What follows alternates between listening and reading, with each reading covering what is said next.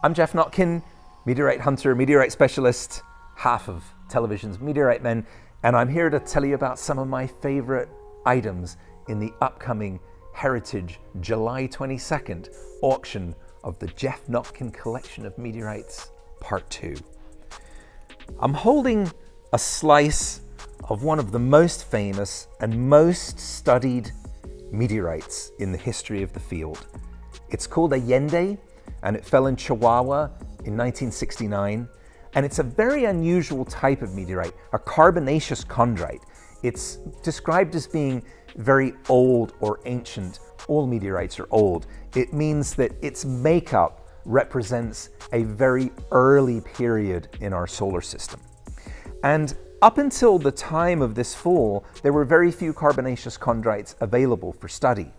Now, Dr. Elbert King, who was a NASA scientist who went on to design the Lunar Receiving Lab for NASA, heard about the fall and rushed to the fall site and recovered many pieces, which he then traded with meteorite scientists around the world, which is why Allende is so widely studied.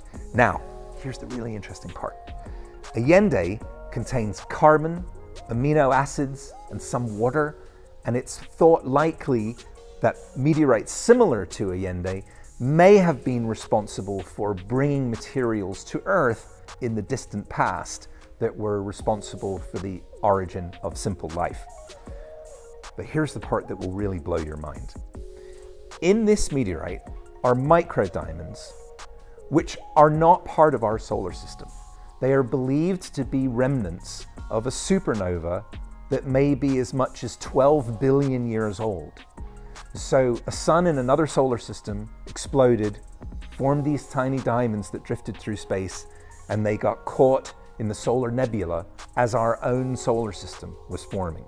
So within this meteorite are the oldest things that any human has ever touched, from a time and place so distant it's almost impossible to comprehend and seems to almost put Allende into the world of science fiction.